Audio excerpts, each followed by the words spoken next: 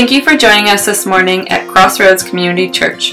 Be sure to tune in before service starts for information on all of our ongoing programs and activities. Here's what's new. Crossroads Youth Ministry will be hosting our first annual youth shoot on Saturday, August 22nd from 3 to 9 p.m. There will be separate stations which will include handguns, long guns, skeet shooting, and archery. At each station, students will work one-on-one with experienced adults. With hunting being a common interest in our community, we at Crossroads see the value of our students learning safe and respectful handling of those weapons. This is a free event with dinner and snacks provided. Anyone entering 6th through 12th grade is welcome to join us. Please contact us at youth@c3stockbridge.org or 740-503-0636 as soon as possible so we can get your child registered before the deadline of August 15th. All that you've done for me.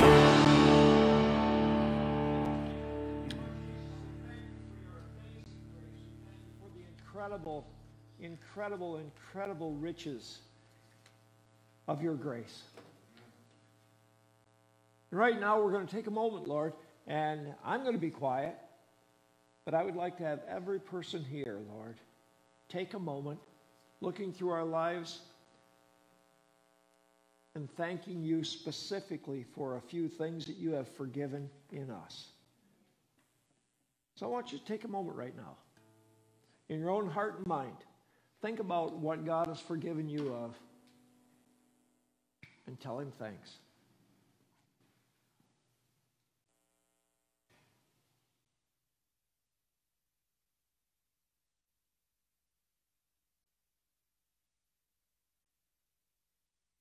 Lord, if we were honest, we could go on for a really, really long time. Especially some of us. Especially me.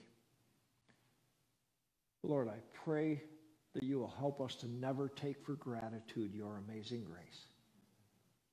In your precious name we pray. Amen. Please be seated. Just quick reminder about these wonderful things that we get to be still using. I thank you that we're using these. I hate them. But the reality is that's what we're dealing with these days.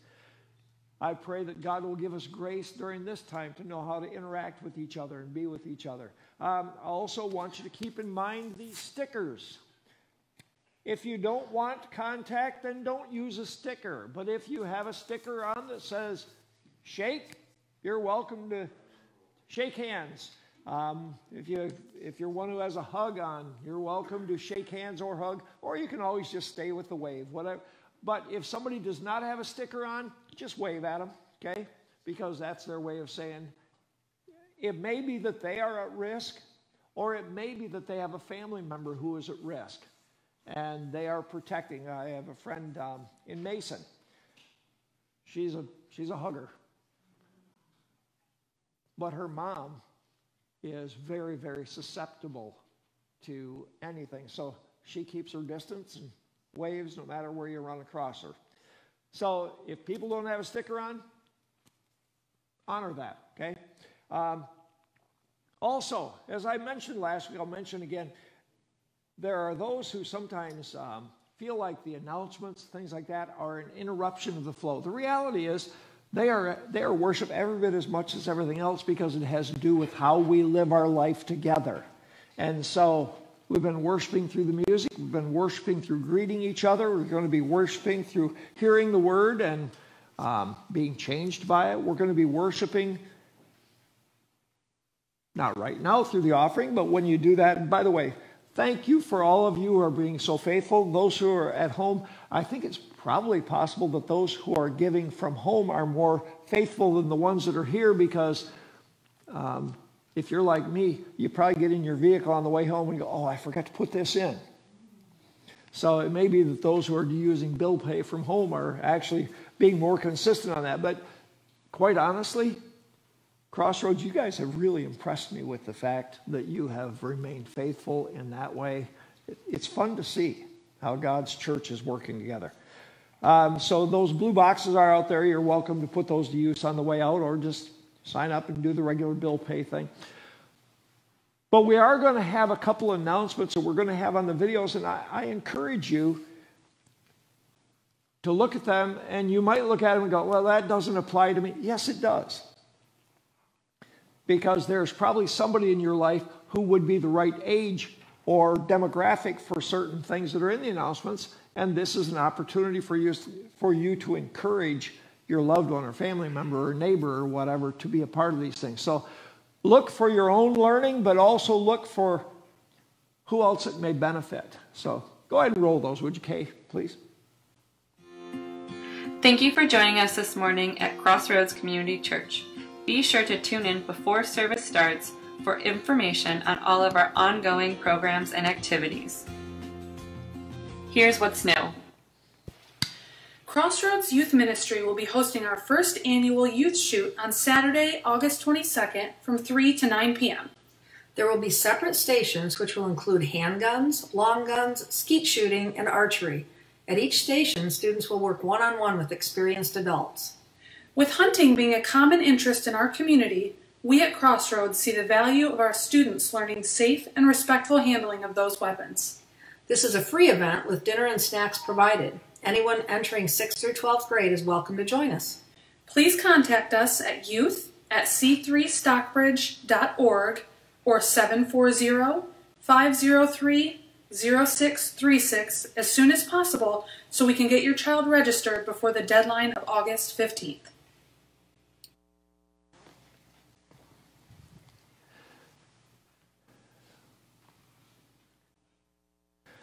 The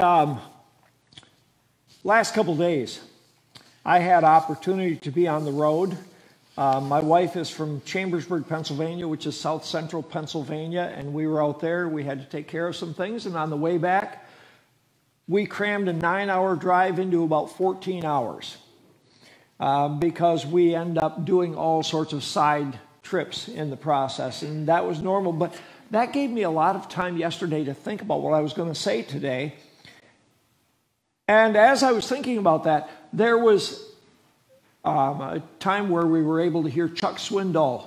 We only heard him for just a couple minutes before we went through a tunnel, and after that we couldn't hear the radio anymore and didn't pick up anything more from him. But Chuck Swindoll asked a question that I would really like to point your direction right now.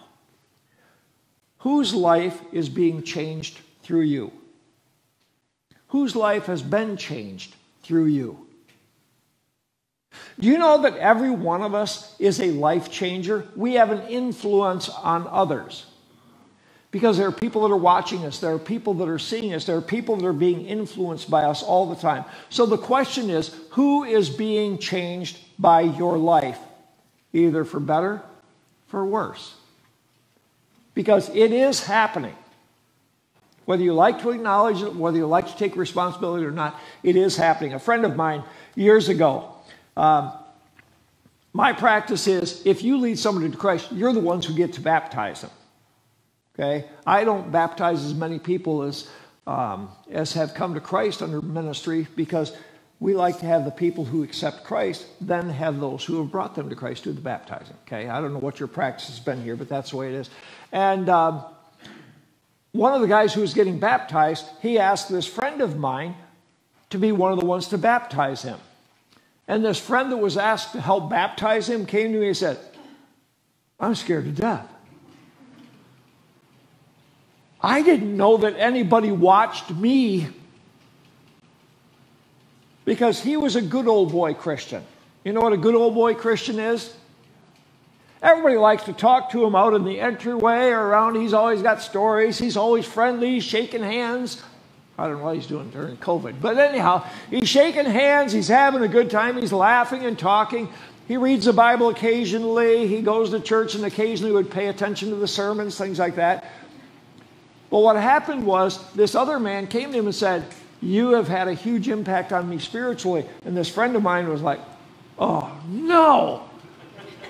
Because the recognition was, if others are watching him, maybe he should pay more attention to what he was doing. And the reality is, every one of us is influencing others for better or for worse. Because by your proclamation of faith, by your presence at church, when people look at you, they go, okay, that's what a Christian is like. So they look at a guy like Dirk and they go, okay, so to be a guy at Crossroads, what you do is read the Bible once every 5 years, and occasionally, well, once in a while, you know, pray before ball games or whatever. Now, I don't know what people see in Dirk during the week. I don't know what people see in you during the week. But the reality is, the moment you are seen as being a Christ follower, other people measure Christianity through that. I talked to you before about this whole process of the spectrum. This chair in the spiritual spectrum is someone who has no real God interest. They don't understand God. They have no interest. They're just content with not knowing anything about God. This person over here is someone who is fully devoted, fully understanding, and they're the saint. Okay, they've got it going on spiritually. The spectrum, the continuum from here to there, we are all somewhere along that line. There's someone with a little more spiritual interest, a little bit more spiritual interest. But here in the middle, it just happens on the communion table, there is a cross, which represents that somewhere in the process from there to there, they have to come to the point where they have their come to Jesus moment, where they choose to become a Christ follower. Here they're understanding more about God, they're learning more about God, but at the point they decide to follow Christ, then it is a process of being sanctified and purified and developed toward maturity. You got that sense of the continuum, right? Here's what a lot of people do.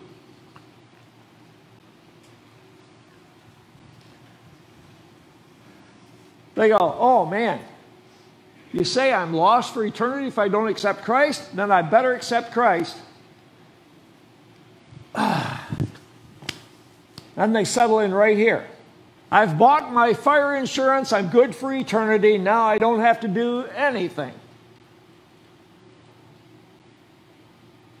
Is that obedient to Scripture? No.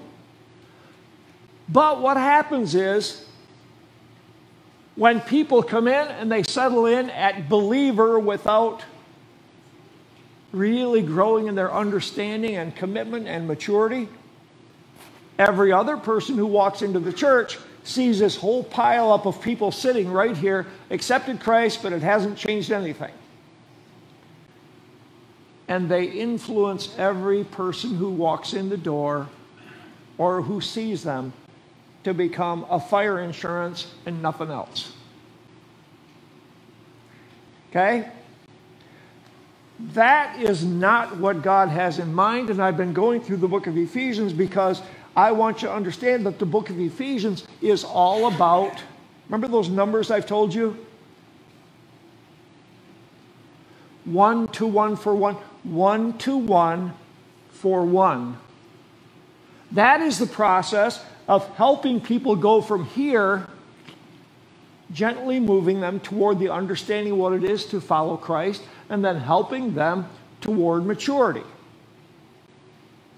That is called making disciples. And if you are a Christ follower, you are supposed to be all about the 1 to 1 for 1.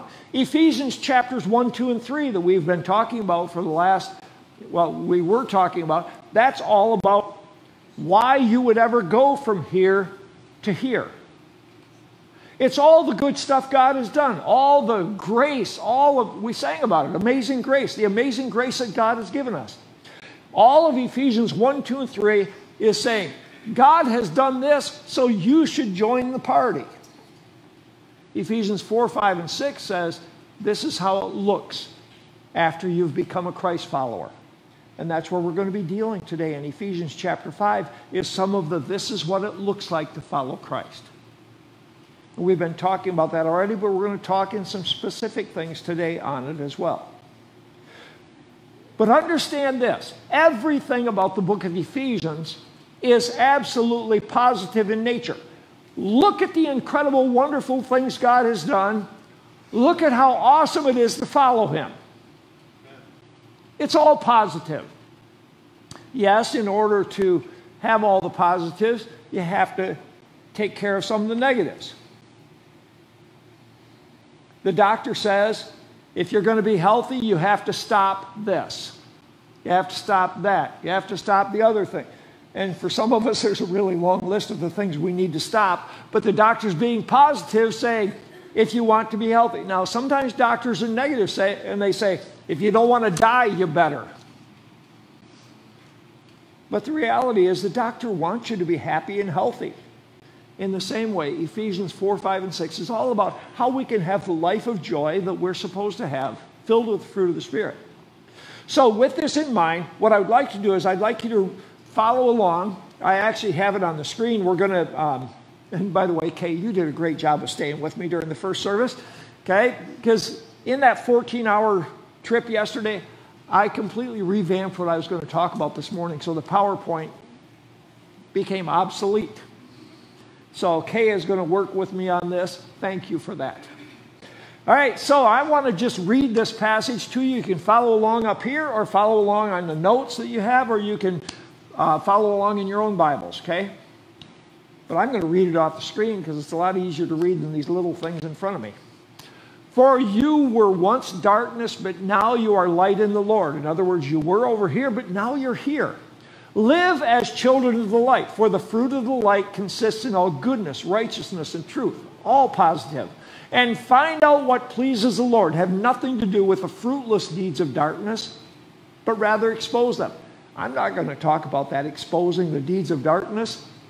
I'm going to let you and the Holy Spirit spend some time on that one. I encourage you to spend some time on that because it is one of the instructions we have, is to expose the things of wickedness. It is shameful even to mention what the disobedient do in secret, but everything exposed by the light becomes visible, and everything that is illuminated becomes a light. That is why it is said, wake up, sleeper, rise up from the dead, and Christ will shine on you. Be very careful then how you live, not as unwise, but as wise, making the most of every opportunity, because the days are evil. Therefore, do not be foolish, but understand what the Lord's will is. Do not get drunk on wine, which leads to debauchery. Instead, be filled with the Spirit, speaking to one another with psalms, hymns, and songs from the Spirit. We're going to stop there for a second because I'm not going to cover this later, and I would like to cover it for just a moment. Do you know that there are different types of church music? Psalms. A psalm is a song where you sing scripture. Okay? That's what Psalms refers to. Songs where you sing scripture. It's a great way to memorize scripture. There are lots of songs out there that have scripture. Some of them are kind of silly. Be ye kind one to another, tender-hearted, forgiving one another, even as God, Christ hath forgiven you. Ephesians 4:32. That's a psalm. That's a scripture song. Okay? What's a hymn? A hymn is what is pointed toward God. Possibly one of the most famous ones is, "A mighty fortress is our God." Okay? That's all about God. A lot of us tend to think of hymns as being the ones that are in a book with 4 verses and a chorus or a refrain. No. Hymn has to do with the direction of the song, the subject of the song, the purpose of the song. If it's to glorify God, if it's to praise God, it's a hymn. So you have ones where you sing scripture. You have ones that are just all about God. So what are songs? Songs are the ones that have to do with my experience with God. And actually, if you look through the book of Psalms, there are an awful lot of them that are about David's experience. They would be songs that are in the book of Psalms. And so it's perfectly acceptable for us in church to sing songs that are about our experience. In fact, we already did it. Would "This is Amazing Grace," would that be a hymn or a song? That's more a song than it is a hymn. But of course, it has some hymn component. But even A mighty fortress is our God still has somewhat about our benefit of that. So that's a hymn with a little bit of songishness in it. Does that make sense? So God created us to rejoice in and love music, and it says, sing and make music from your heart to the Lord. So it is perfectly appropriate to have those psalms and hymns and songs because they touch different parts of us. Psalms, hymns, songs. But it says that's what you need to do. But it then says sing and make music in your heart to the Lord. There are some of us that only sound good to God. Okay? And that's perfectly okay because God rejoices in the sounds of lifting a joyful noise even if nobody else wants to sit near you. But that's okay because it is making music in your heart to the Lord. Okay, let's go on. Need verse 20 up there, please, Kay. There we go. Always giving thanks to God the Father for everything in the name of our Lord Jesus Christ. The umbrella for all of this is always having a thankful heart. Now let's go back and look at some of these specific things. Verse 10. Find out, well, let me use a little bit of an illustration on this. When you're dating, do you relate with the one you love a little bit more, a little bit different than the way you relate to your spouse? When you're dating, what you're always doing is looking for what will make the object of your affection go, oh. And that's exactly what we do when we're married, right? It's always about the desires and needs of our spouse, right? I'm not hearing any amens. Because the reality is we kind of get, all right, I've conquered that, now I'll do what I want. When you're courting, when you're dating, you find out what pleases them and do that. And that's the same concept in this verse. Find out what pleases the Lord. And then I would add the phrase that Nike had for several years as their slogan. What is it? Just do it. Find out what pleases your spouse. Find out what pleases your loved one and do it. In the same way, find out what pleases the Lord and do it. And Scripture does not hesitate in giving instructions. Do you know what pleases the Lord more than anything? You and me making disciples. That's called obedience. So, when I take my friend who has no understanding of Christ and I help him to love Christ and his church more, I'm making disciples, and that pleases God. So find out what pleases the Lord and do it. When I'm working with the elders and helping them to understand more and more of what God wants, I'm pleasing God because I'm making disciples, and that is what pleases the Lord. If you've got a new convert and you are helping them to understand the basis of the faith, you're obedient, you are making disciples, you are pleasing the Lord. Find out what pleases the Lord and do it. And if there's something that does not please the Lord, guess what you should do? Don't do it. Get it out of your life. Okay? So as you read Scripture, go back to one of my favorites from Ephesians chapter 4, verse 29. Let no unwholesome talk come out of your mouth. What should you do if you realize you're saying something unwholesome? Stop it. Just clam it shut, and you might need to apologize and say, you know what I was just saying was not benefiting anybody. It was just plain nasty. It was mean. It was vulgar. I'm sorry, that does not represent Jesus well. What would that say to the people who are around you regarding Christ and Christians? That would be a really, really powerful statement about how we care about our faith, wouldn't it? Find out what pleases the Lord and do it. Go down to verse 13. Live as children of the light, and what will happen to you? You'll be a light. You'll become a light. As you live in Christ's way, pleasing to him, you will not only reflect his light, you will become a light. Matthew chapter 5, verse 16, Jesus said, let your light so shine among men that they may see your good works and glorify your Father which is in heaven. You are a light that is shining. Philippians chapter 2, verses 14 through 16, it says that in the midst of this crooked and perverse generation, we as obedient children will shine like stars in the universe.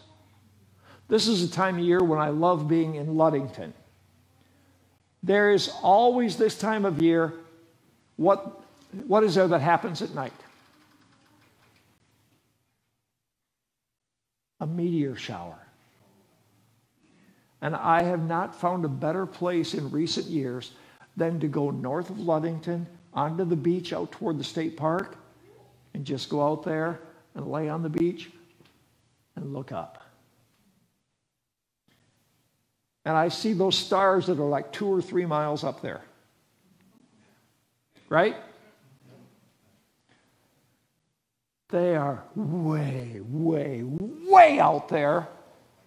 But yet we see them because they shine like stars in the universe. What does God desire from our lives? That we shine like stars in the universe in a crooked and perverse generation. And so maybe someday, if our culture ever becomes crooked and perverse, you'll have opportunity to shine as a bright, holy, godly example. That probably won't happen in our lifetime.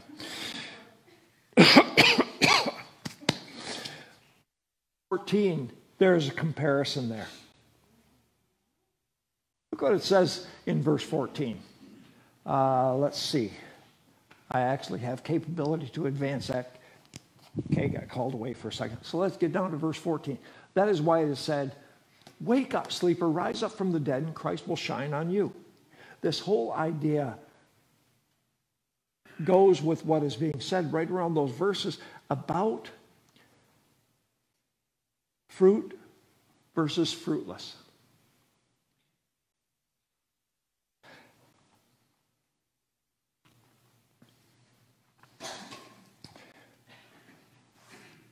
All of us have family members or neighbors or friends that are right here.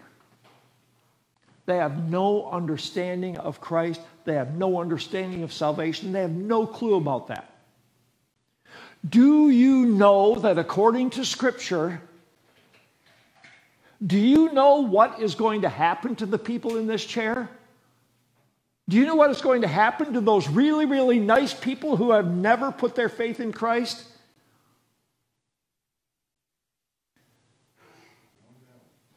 They are condemned for eternity because they have rejected Jesus Christ, God's one and only Son. If we believe that, wake up, sleepers.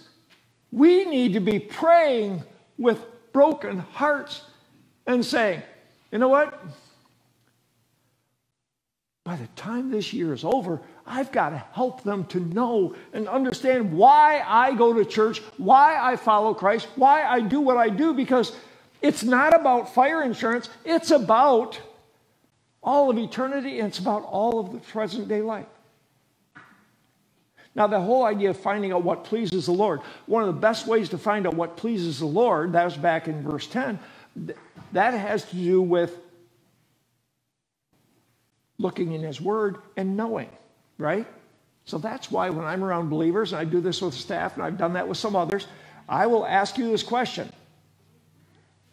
So, Dirk, what are you reading in Scripture these days? He's reading Romans. If I ask you what you're reading in Scripture, and you go, that's not a good sign for your health, right? And I take it further and I say, so what have you memorized recently? What are you memorizing? Why is that so important? Because Scripture says we're supposed to not just read it, but meditate on it day and night. Because that's when it really infiltrates our heart and mind and priorities, and we become what Christ wants. But when you get to this wake up, O sleeper, and this idea about the lostness of people, I ask a further question. So who are you praying that God will give you the privilege of leading into the kingdom? To be in the birthing room of someone who goes from lost for eternity to being saved for eternity, who are you praying that God will help you to bring to Christ? And if you are not already doing that, then wake up, O sleeper. Rise from the dead, because if you care about these people who don't know Christ, you got to do something about it. Back to a question you may have heard a couple times. So what you going to do about it? Okay? Being fruitful has the fruit of the Spirit, the love, joy, peace, patience, gentleness, goodness, all those things. But it also is the fruit of reproducing your faith in others. And by the way, we are reproducing our faith in others. If we have dead faith, everybody who imitates us is going to have dead. Dead, dead, dead. Down to verse 15. By the way, this verse 15 is one that I have couples memorize in premarital counseling. Be very careful then how you live, not as unwise, but as wise. I give them the 3-word version of it. I may have mentioned this to you before. The 3-word version of Ephesians 5:15, everyone here can memorize. By the way, some of you say, I really can't memorize things. This is show and tell time. I want you to be honest. How many of you do not know your name? Raise your hand. How many of you do not know your phone number? How many of you do not know your address? Guess what? We have the ability to memorize things that really matter to us. So let me give you a verse to memorize today. Ephesians 5:15, the 3-word version. Don't be stupid. Got it? Say it with me. Don't be stupid. Now apply that to your marriage. And I tell couples, if every time you think about doing something that would irritate or frustrate or make your spouse mad, don't do it. Do you know that most couples would reach death due part if neither one did stupid stuff? You understand that, right? But you see, this applies way beyond marriage. This applies to every aspect of life. If you're thinking about doing something you know it's sin, don't do it. So, be very careful then how you live, not as unwise but as wise, making the most of every opportunity, because the days are evil, and the reality is we will be tempted to do stupid. Let's go a little further down. Therefore, do not be foolish, but understand what the Lord's will is. What was the Lord's will? I have people come to me different times through life and say, I don't know what God's will is for my life. Well, that's because you haven't read Scripture. Do you know what God's will is for your life? 1, 2, 1, 4, 1. Whether you do it in a school, whether you do it in a factory, whether you do it in a neighborhood, whether you do it in a family, God's will for you is 1, 2, 1, 4, 1. Yeah, but I don't know what God really wants me to do. 1, 2, 1, 4, 1. And as you are active in doing that, He's going to put you in the place where you can have the most impact through 1, 2, 1, 4, 1. And everything's just going to kind of fall in there. And if at some point you're going, okay, I understand 1 to 1 for 1, but I don't know whether to take job A or job B. Ask God. James chapter 1 says, if anybody lacks wisdom, ask God. He gives generously. And if you've asked and asked and asked and He doesn't tell you whether it's job A or job B, what He's telling you is either one's acceptable, because there are lost people in each of those situations that need you to be 1 to 1 for 1 with them there. But what's God's will? It is very clearly our will is to make disciples. Now, I want to look for a moment about what it is that undermines our ability to be wise. Chapter 5, verse 18 says, "Do not get drunk on wine, which leads to debauchery." Now, first of all, let's take a look at debauchery. What is debauchery? It is overdoing anything. Debauchery with wine is drunkenness. Debauchery with food is debauchery with being a sun worshiper is sunburn. Okay? I mean, it's do not get drunk on anything which leads to debauchery. Some of us get drunk on work. Some of us get drunk on pleasure. Some of us get drunk on all sorts of things. It says do not be drunk on any of that because it leads to debauchery. What is it that causes you to lose your inhibitions? Have you ever heard the term hangry? Because hunger causes you to become less godly. My parents taught us nothing good happens after midnight because in our household, there was somebody in our household who could not have a good discussion after 10 o'clock, so my wife made the rule that we wouldn't have any serious discussions after 10. I'm not going to name names. Okay? But the reality was, it's better to not discuss serious stuff after 10 because it gets ugly. Because fatigue causes... There are all sorts of things that cause us to lose our judgment. Just because it says wine, well, I don't even drink, so I don't have to worry about that verse. Don't do anything that leads you away from wisdom. And then it goes on to say, be filled with the Spirit, and the Spirit will guide you into all truth. He will guide you into all understanding, and you can assist in that by having music that goes through your heart. But the bottom line is this. Always be full of thanksgiving, seeing what God has done and all the benefits that you have, because that will continue to move you forward with refreshing. And as people see you being continually refreshed, they'll want what you have. There was a study done many, many years ago about why PKs. You know what PKs are? Preachers' kids. Okay? They did a study about why a lot of preachers' kids stopped being involved in church. Now, some preachers' kids are near perfect. Okay? But there are some who reject all of the Christ stuff. And when they did a study on that, what they discovered is this. Those whose parents love Christ and His church, their kids tended to love Christ and His church. I realize this is not absolute, but this is a tendency. But those who rejected Christ and His church, what they discovered was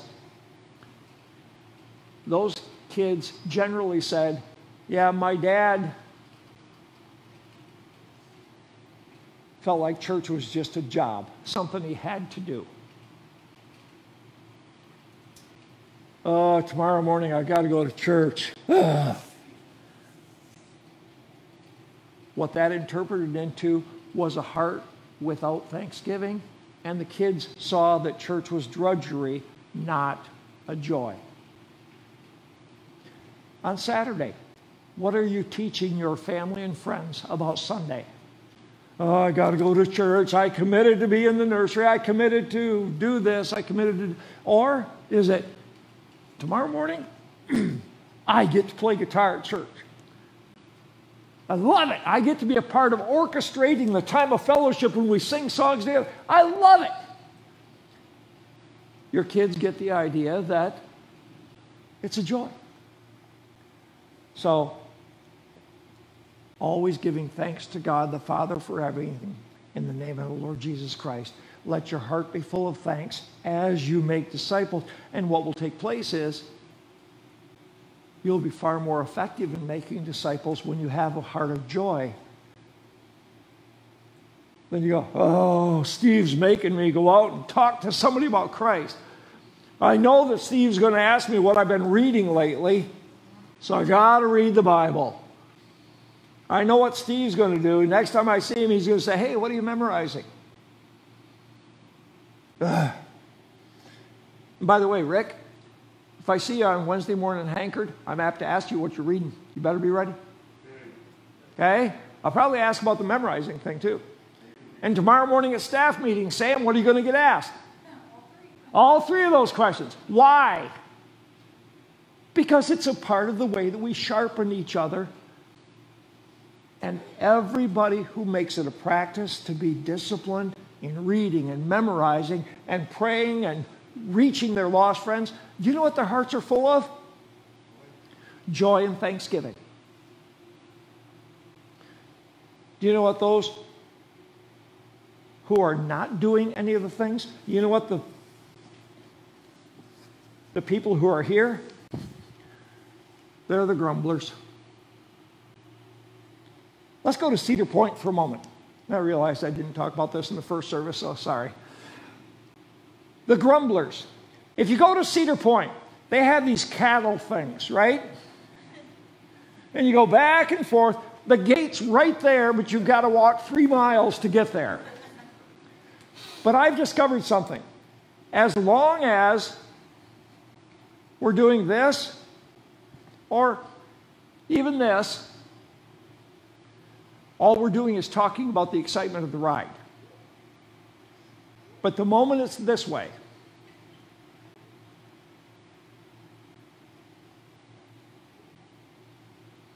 do you know what happens with people standing in line instead of walking in line?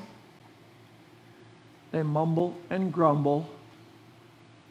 I wonder if somebody fell off again. Wonder if the ride's broken. Oh, I hate standing in line this way.